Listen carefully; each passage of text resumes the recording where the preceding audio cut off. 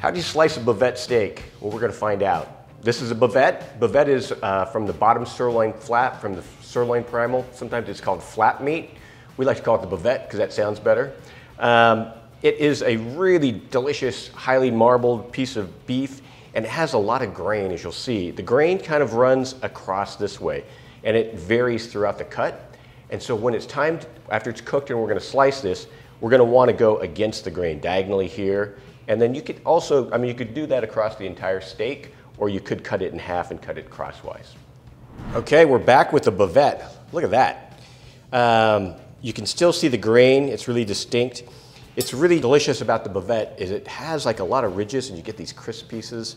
And what we're gonna do is I'm gonna slice a section of this off and then we'll rotate it so we are cutting against the grain. We'll go ahead and take that piece off. Let's start in the middle here. There we go. It's really nice. It's pink edge to edge, full of juice.